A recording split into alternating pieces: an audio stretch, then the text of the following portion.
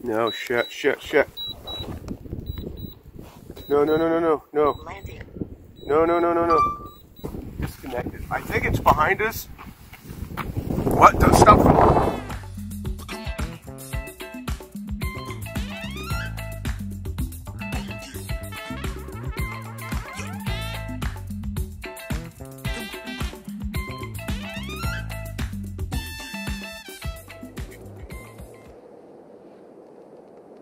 We awoke on day number 4 of our journey refreshed.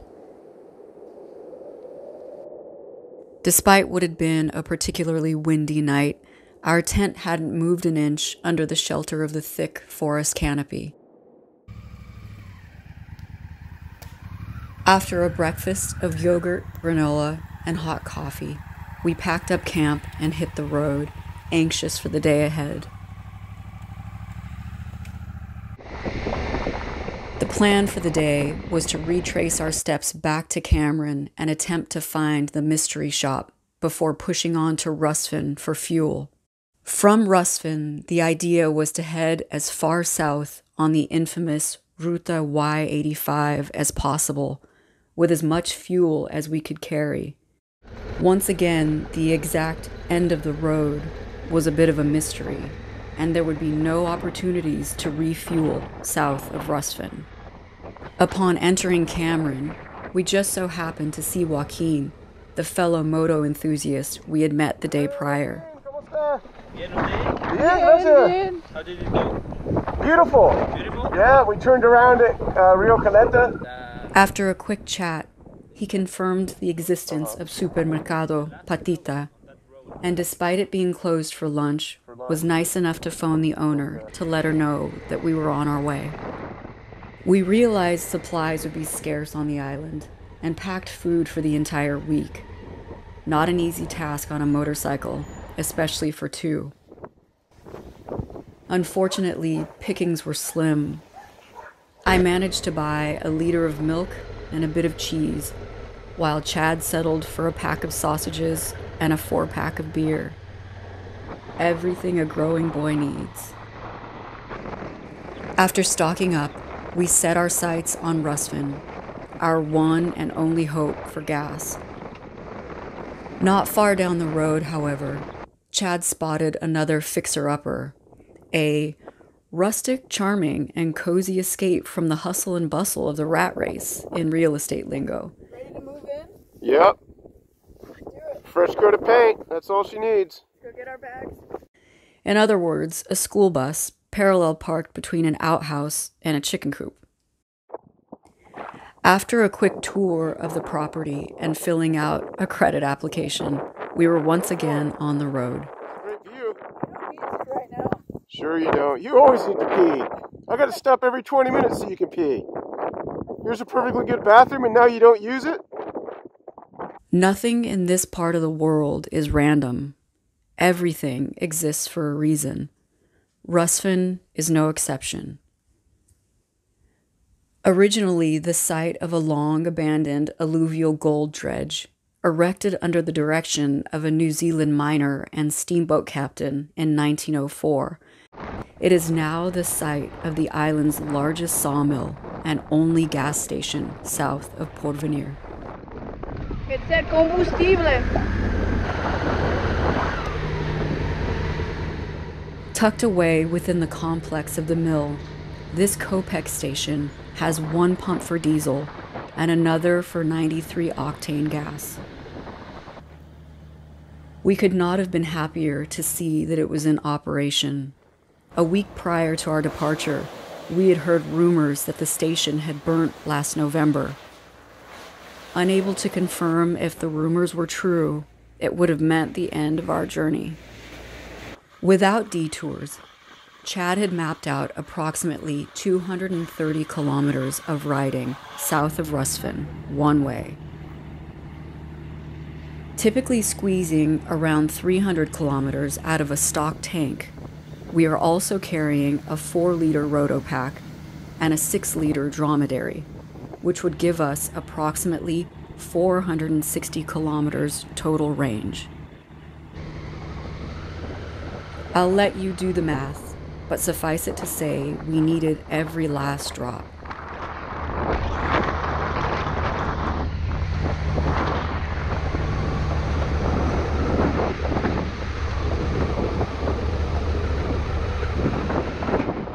Gassed up and top-heavy, we continued south, battling the wind and the map, on the way to Estancia Vicuña.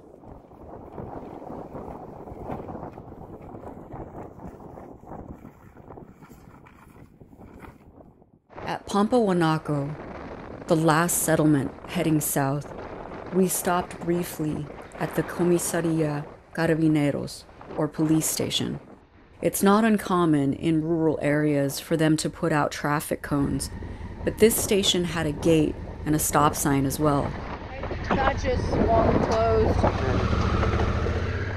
Not seeing anyone and assuming the gate had merely blown shut, we continued on our way, missing the sign asking us to register our entry into the region for our own safety. Oops.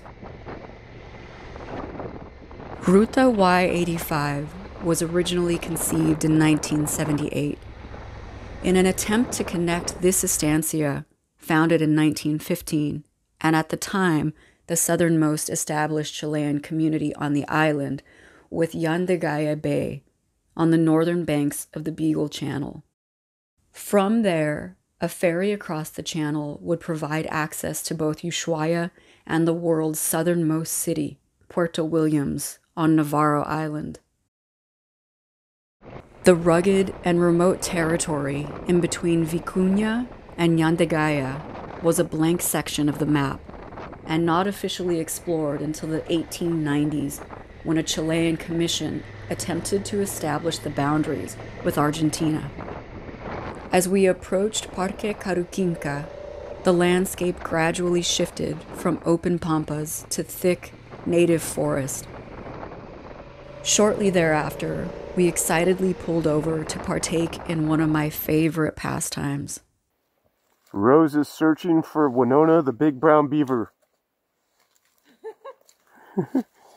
Found her a genuine beaver dam. Do they stay under the water? Can they hold their breath? I think they live inside the dam, but I'm not sure. I think they have dens in the dam. Or maybe they just have dens around the dam. I don't know. I'm no beaver expert. Well, I mean, that's pretty cool. Right out of a cartoon. Look at those. Oh, you pesky beavers, you. Everything I know about beavers, I learned by watching cartoons. Beavers? Justin Bieber? Justin Bieber? The only thing I know about Justin Bieber's is what I read in the tabloids. Yeah. I don't know if they're nocturnal. I don't know if they have day jobs. I don't know if they have, like, pouches, like kangaroos. I don't think they're marsupials, but I don't really know. I just know they're mean. Yeah. All right, well, the beaver hunt was unsuccessful. We found the lair of the beaver, but the beavers fled upon our arrival. Yeah, the beavers won this round, but this isn't over. This isn't over. No. One of our local friends, upon hearing our plans to explore Tierra del Fuego, made the mistake of informing me that the southern half of the island was, in his words, crawling with beaver. Chad promised to find me a beaver dam, and it didn't take long. Little did we know, there are beaver dams everywhere, and I mean everywhere. The beavers themselves, however, were a bit more elusive.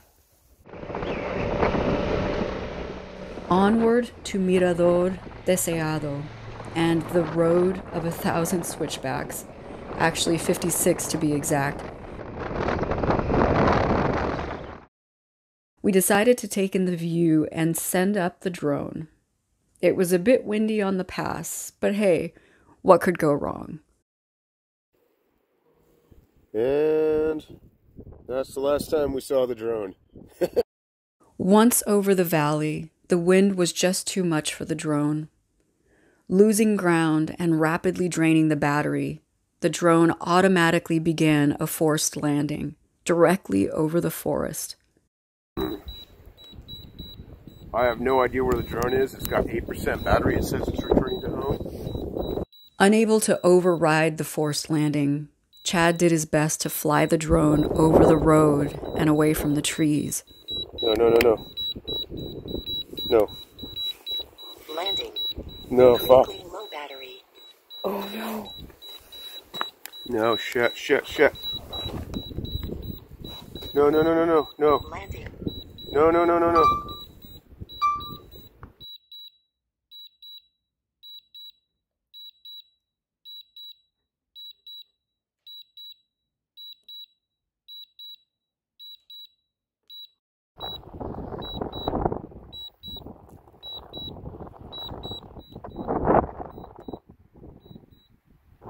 Okay, well, it's going to land on a road somewhere.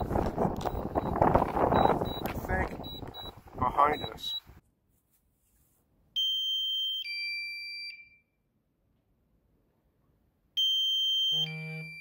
Critically low battery.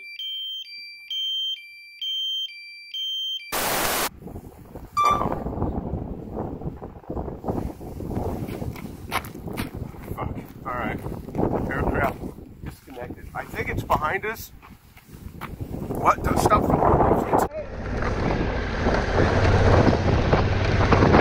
your eye out. I am. Unbelievable. Use the footage, the last footage that it recorded, to realize it was between some stacked up logs back there. Or after that, there it is. Oh, little On guy. the side of the road, man. You know what? Like 3 feet over that way, and we never would have found it. No, never. It would have been in the bushes. Oh, unbelievable. Oh, I'm so happy. Unbelievable. Miraculously, using the last seconds of footage recorded on the phone before we lost signal, we found our little water bug just off the side of the road, approximately 3 kilometers from where we launched it. Oh, I'm so happy. I don't know if it landed or if it fell out of the sky, but it was upright. So.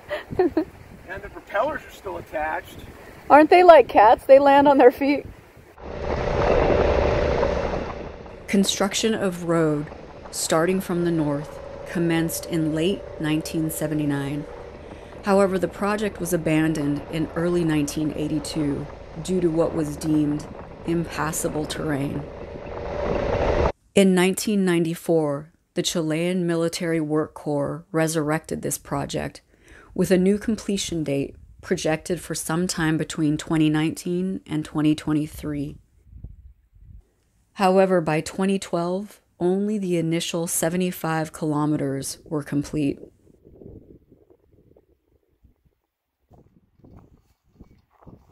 There's no official information available regarding the progress of the project or updated completion dates beyond 2016.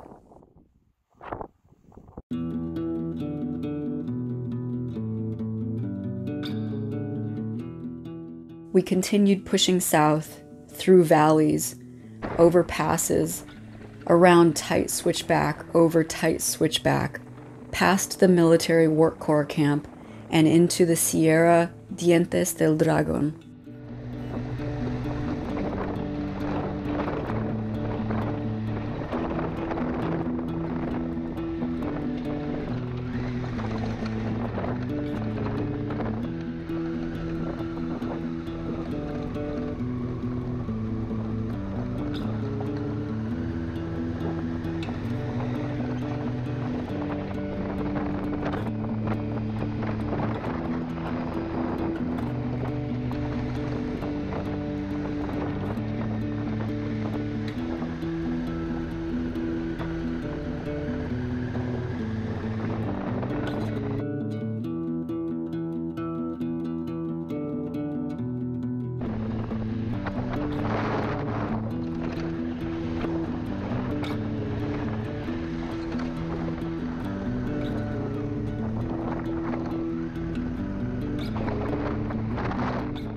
At the end of Lago Cami, crossing the mouth of the Azapardo River, we hit the fork in the road between Caleta Maria and parts unknown. From here, we were officially off the map.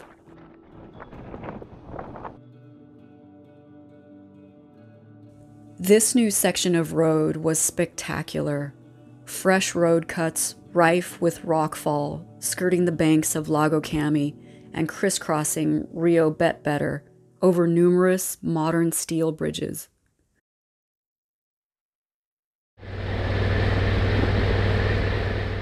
Unfortunately, the fun was short-lived.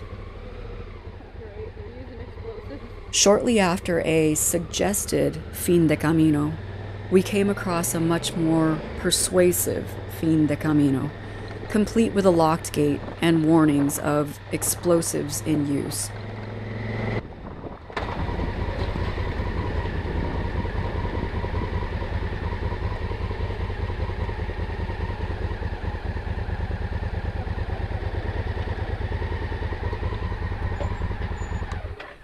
Well, I guess they're serious, huh? Anticlimactic as the end of the road was, we decided not to press our luck and backtrack to find an appropriate campsite for the night.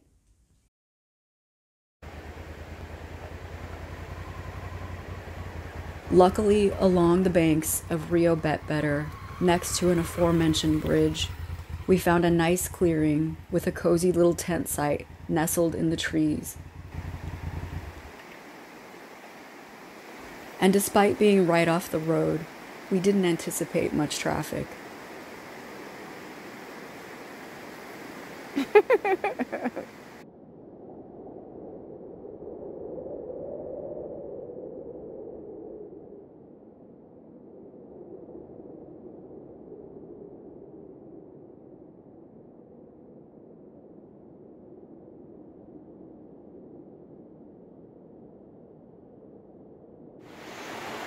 Not a bad little camp spot.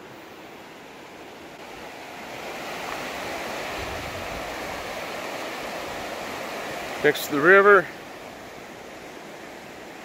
We got the tent tucked away in the trees here in case it starts to rain again. Hey babe, say hi. Oh, did I interrupt your blowjob? She's inflating the air mattress. She has to blow into it. That's her job. Yeah, a little lightheaded. Just keep going. You're almost there. You're almost there. Don't stop now. After setting up camp, a quick pipe down the river, and a much-needed bath, Chad was able to enjoy his hard-won beer and sausages cooked by the campfire.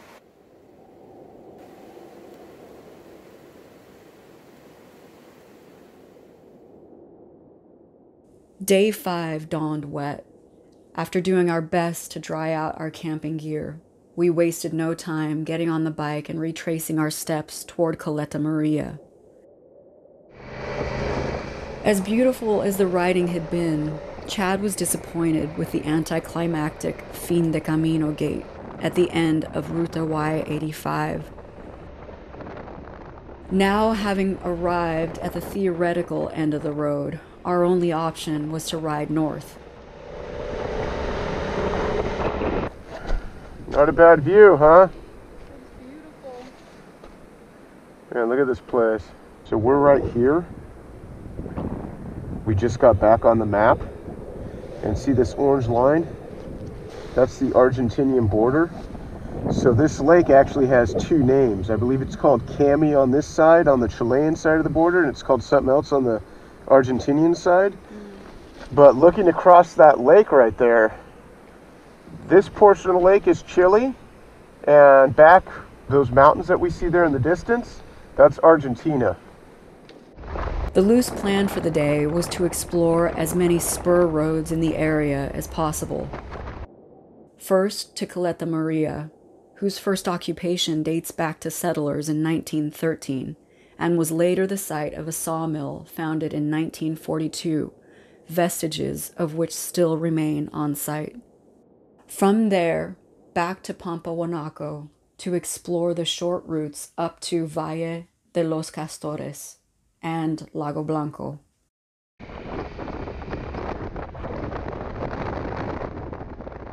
While not our primary objective in our search for the end of the road, Caleta Maria did not disappoint.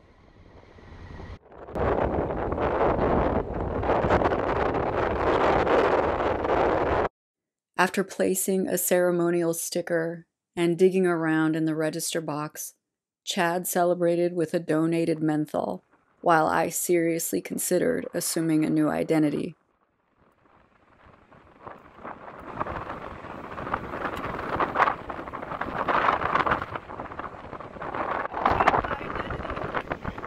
You gonna change your identity for somebody else?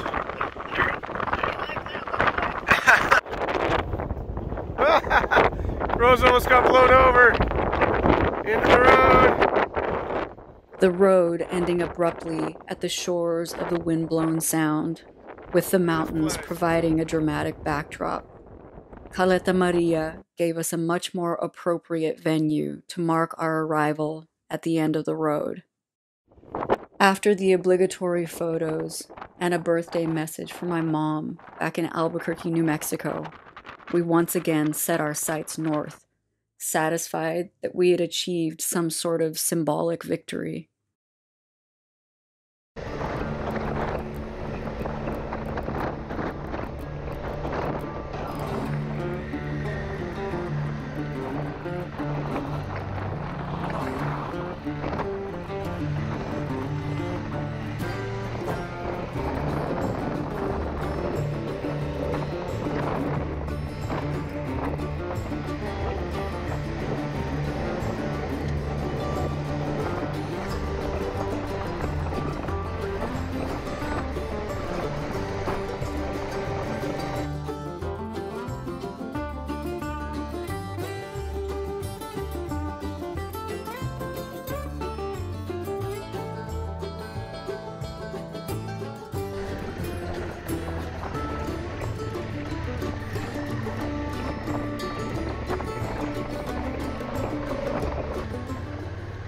Back through the valley, past the beaver dams, through all 56 switchbacks, and over the windblown passes, we wasted no time arriving at Estancia Vicuña.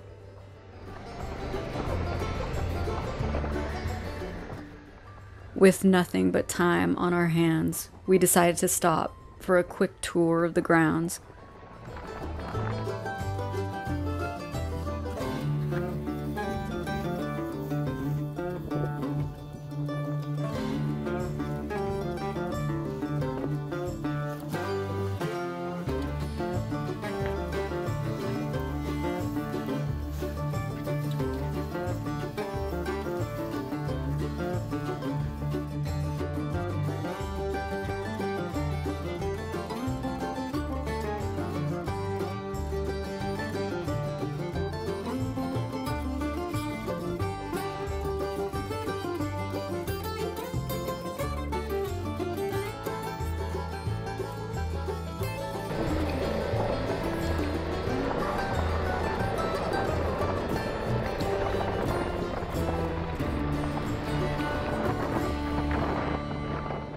After stretching our legs, we made short order of passing through the remote outpost of Pampahuanaco and heading up to Valle de los Castores, a beautiful valley with a meandering river teeming with wild horses and guanaco.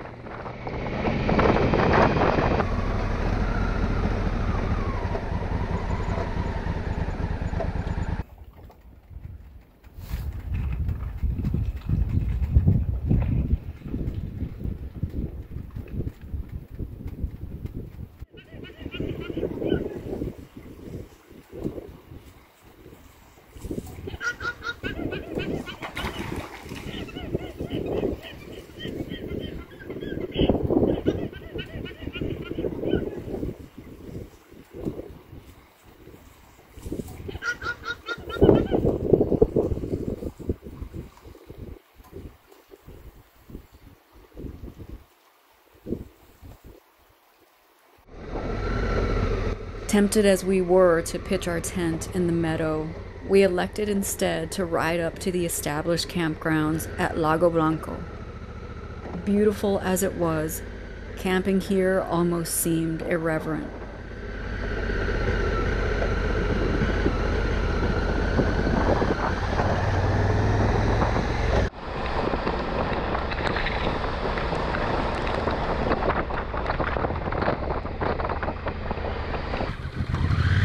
In short order, we found a perfect campsite just off the shore of the lake, nestled safely in the trees.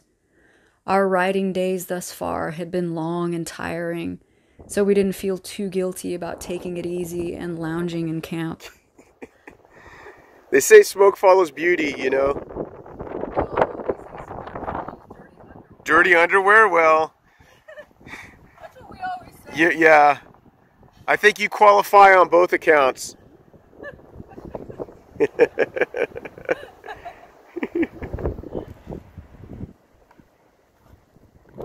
One of the locals even invited himself over for dinner, providing endless entertainment until we finally retired to the tent.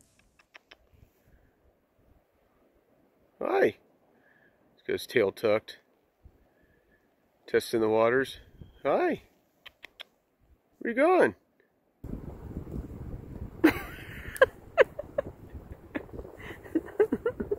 Funny little guy.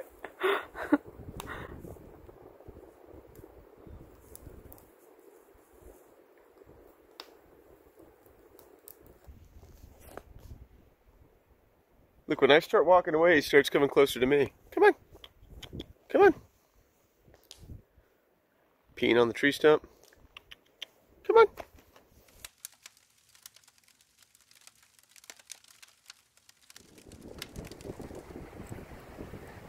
By day 6, we had really settled into a routine. We each naturally assumed the various chores of setting up camp, cooking, cleaning, and repacking the bike.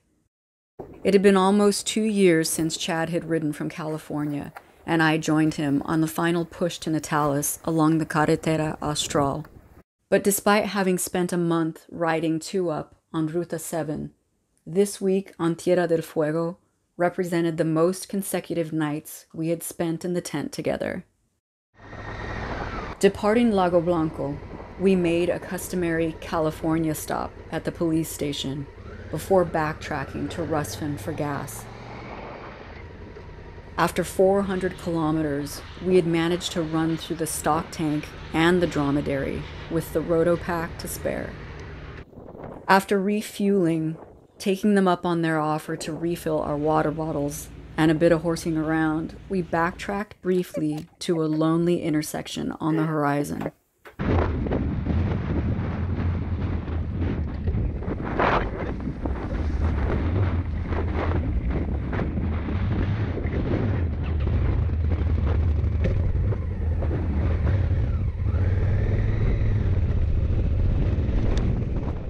Beyond filling the tank, the rough plan for the day was to work our way back north towards Porvenir.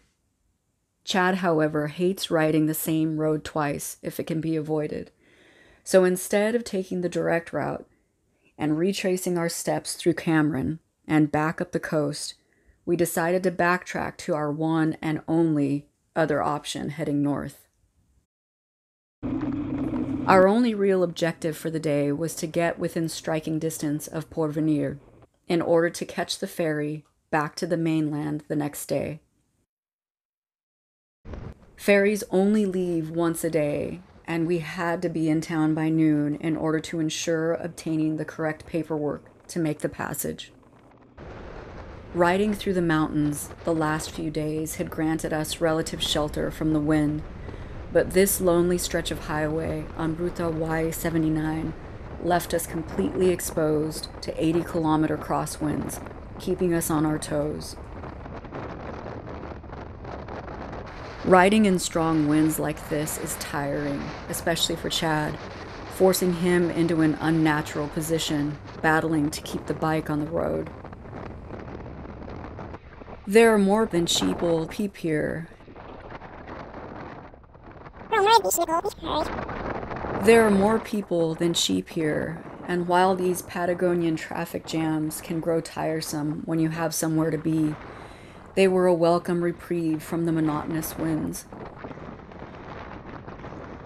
At a glance, the Patagonian steppe comes across as empty, a vacant expanse void of any redeeming qualities.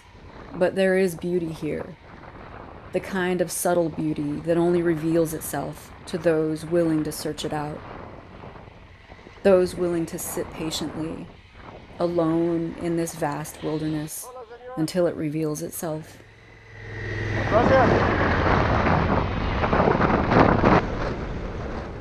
It's a quiet beauty, hidden beauty that takes time and patience to fully appreciate.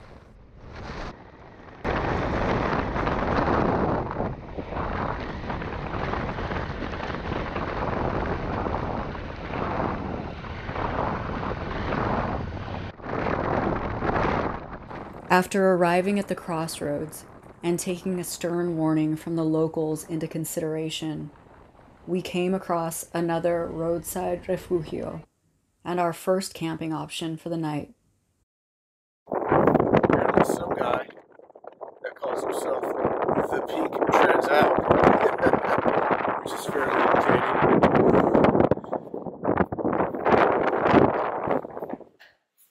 And then it looks like just about everybody that's passed this way at one time or another has left their mark, including some fairly detailed maps of Tierra del Fuego and some other souvenirs.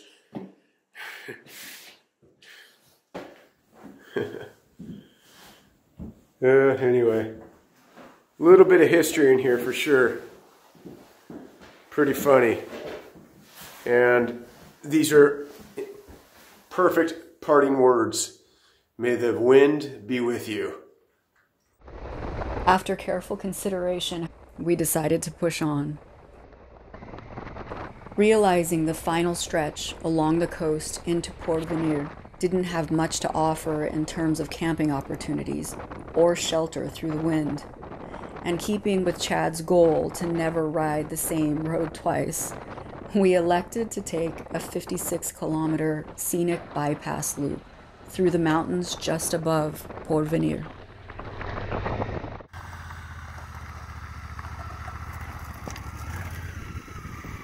Luckily, just 20 or so kilometers outside of town, we came across the perfect campsite for a final night on the island. Well, perfect may be a bit of a stretch, but it certainly beat the refugio that was moonlighting as an outhouse.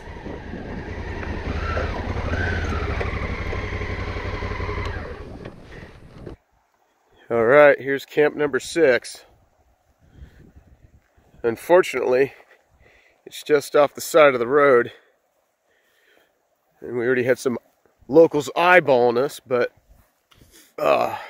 nothing that would prevent us from staying here. Nice little spot in a little gully here with a stream running through it.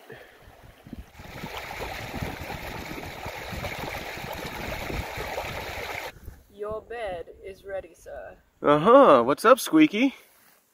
You in here inflating air mattresses? Yep. Very nice, very nice. I underinflate yours just a tad to punish me? Yeah. I've gotten used to that. Random punishment for no rhyme or reason. But I love you. Yeah, I can tell. You torture me out of love.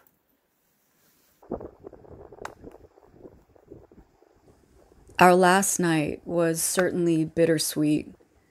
Happy that we had successfully completed our trip that had been 4 months in the making, we were sad that it was over.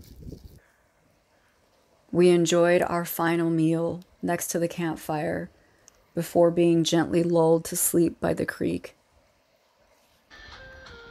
See, I told you, this is what happens when we don't camp with professionals. It's stick cheese and ramen noodles. The funny thing is, Rose is a vegetarian, and the only ramen flavor they had was spicy shrimp. But luckily, It's vegetarian. luckily there's no actual shrimp were harmed in the making of this ramen. So she's gonna have her vegetarian shrimp flavored ramen. Yep. Looks delicious. I'm not even letting you taste it since you're just insulted. No problem. I'm not going to be too offended. I'm not going to be too heartbroken over that.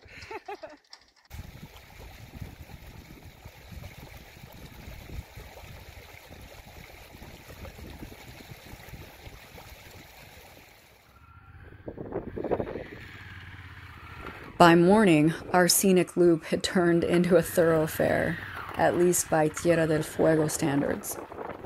The traffic in the morning woke us up before our alarm had a chance to, and we received a few amused looks from the morning's commuters. In short order, we were back to civilization and wasted no time going about the task of applying for our travel permissions.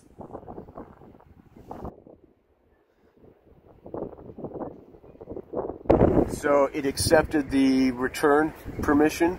Now we have to go to the C-19 and get the sanitary affidavit filled out. Surprisingly, the process of obtaining our tickets for the passage had been much more involved, and the procedures significantly stricter than they had been in Punta Delgada.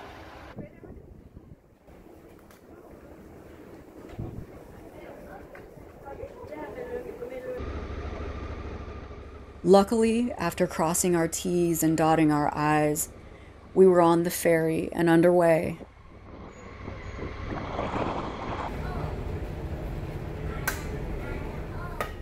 After a fairly uneventful crossing, watching Tierra del Fuego disappear in the distance, we were back on the mainland in Punta Arenas.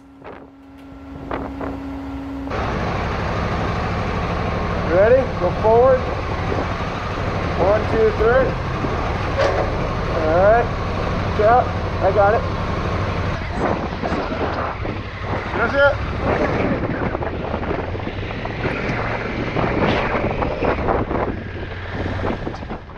After the obligatory stop at our favorite moto shop for a quick coffee and a new chain, we were back on the highway for the final 200 kilometers of slab back to Natalis.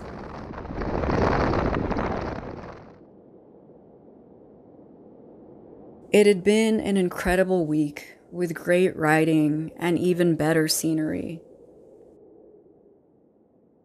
With the borders closed, preventing us from venturing to the Argentinian side of the island, we were able to explore the rarely visited corners of Chilean Tierra del Fuego.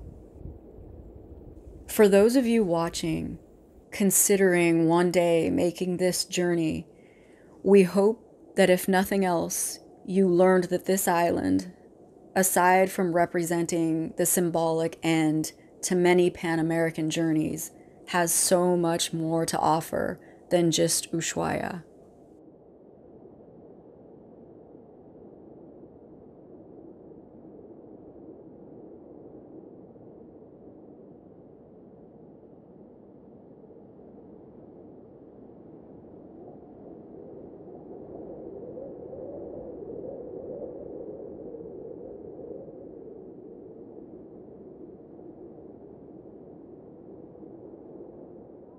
Somebody fell in the water.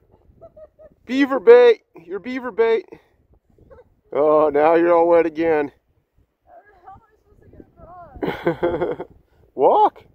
No, I can't. It's all slick. And I don't have any tread left. Well, hurry. I'm recording. I want to see you fall in. Oh, what are you doing? Let's go, beaver hunter. I thought you were professional.